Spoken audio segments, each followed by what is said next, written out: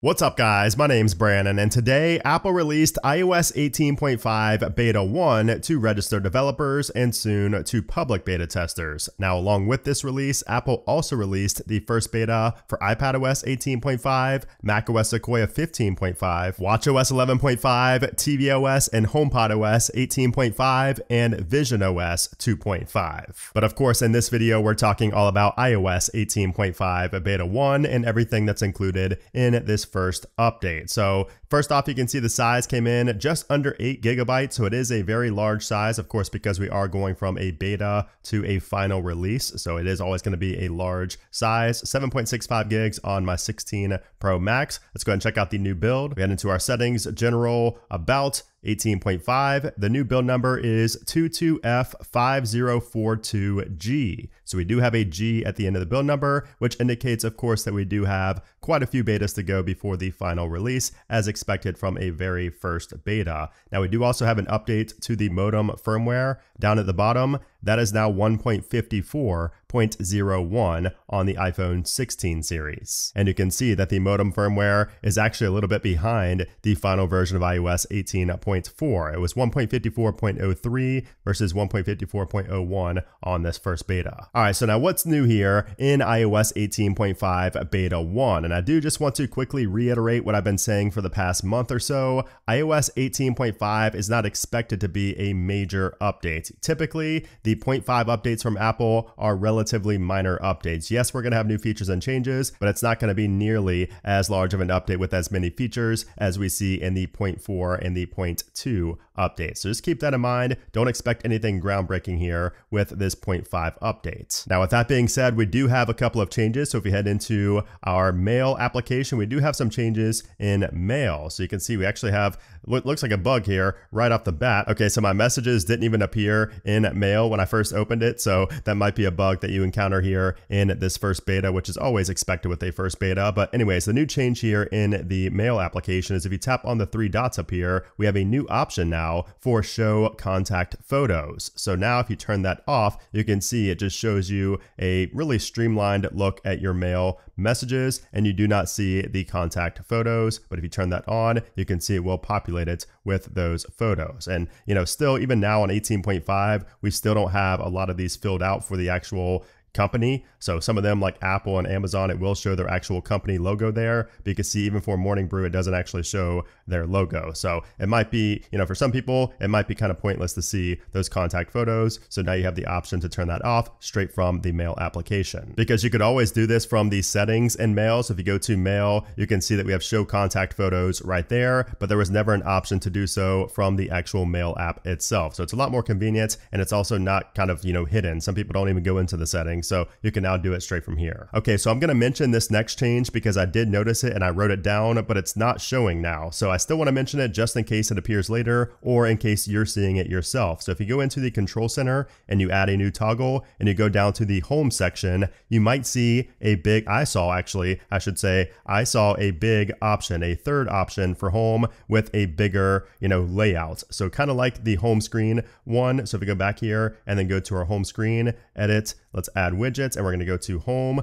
and it was this right here. It was this accessories widget. That is what showed up as a control center toggle for me in the control center menu. But now, like I said, for some reason, it's not showing up after I rebooted my iPhone. So that might have been a bug, or what I'm seeing now might be a bug where it's just gone again. So you guys let me know in a comment down below if you're seeing a third option for home. Also in iOS 18.5 Beta 1, if you head into your settings and go to General and then into Apple Care and Warranty, there is a change right here where you have a heading above now. So it shows an individual device, and it's kind of a new style for this menu. But as you can see, for mine, I just keep getting this error that says something went wrong and it's unable to process the request. It does not show me anything in my Apple Care and Warranty section. I've tried doing this on and off Wi-Fi. I've tried rebooting my device, force quitting settings. I've tried everything you can try, and for some reason, I am not getting anywhere. It still gives me this error. So you guys might encounter this as well. Let me know in the comments, but but there is a change to the UI, the layout here in this section. There's also a new menu in here as well, as somebody pointed out in the Apple Den Discord server. And of course, with iOS 18.5 Beta 1, we have the return of the back tap banner, just as I predicted when it was removed from iOS 18.4. So now if we double tap on the back to invoke back tap, you can see that the banner appears at the top. Now, unfortunately, it still has that same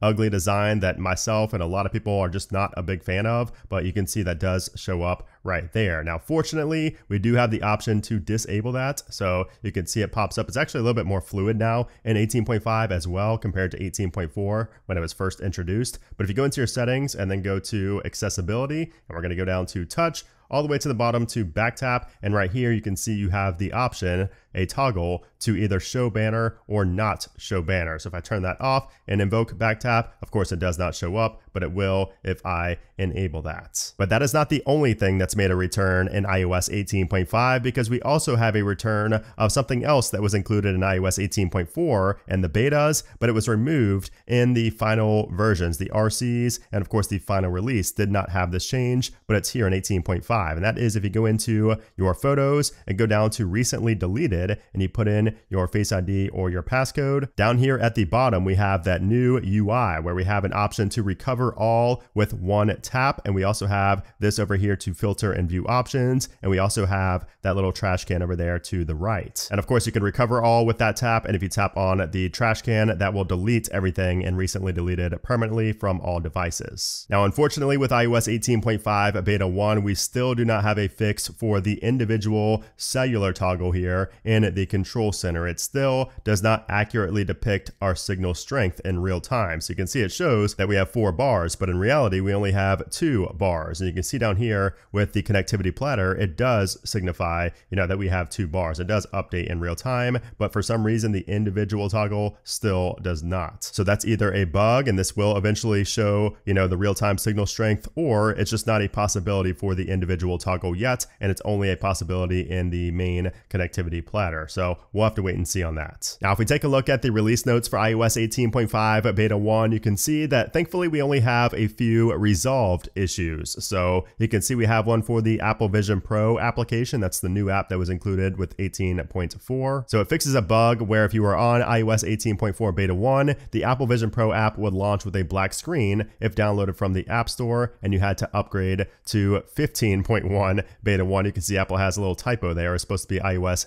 18.5 Beta 1, but it says iOS 15.1 Beta 1 and newer, and the app will launch as expected. And then we have the StoreKit resolved issue and the writing tools resolved issue. Now, as far as the performance goes, I did run a Geekbench 6 test shortly after updating, and we scored a 3457 on the single core, 8545 on the multi-core. So you can see how that compares to the final build of iOS 18.4 and some of the other versions before that. So not a terrible score, not a great score either. It's kind of what you'd expect from a first beta of 18.5. But overall, I've not really had any type of issues or hiccups with iOS 18.5 Beta 1, just actually using the device. So I would not expect anything crazy in terms of bugs since we are on a 0.5 release. But of course, I will let you guys know in my Apple Weekly episode if there's anything kind of major going on with this first beta. But right now, I don't really see there being anything too major. The only concern I have, the only worry I have in terms of performance is that we did have some major issues with the first RC of iOS 18.4. So I'm hoping that those reboot issues where my phone would just randomly reboot do not come back with 18.5 Beta 1. So we'll have to wait and see on that. It's too early to tell just yet, unfortunately. Now, as far as the battery life goes, you guys will have to let me know what I started this video with, but it does seem like it went down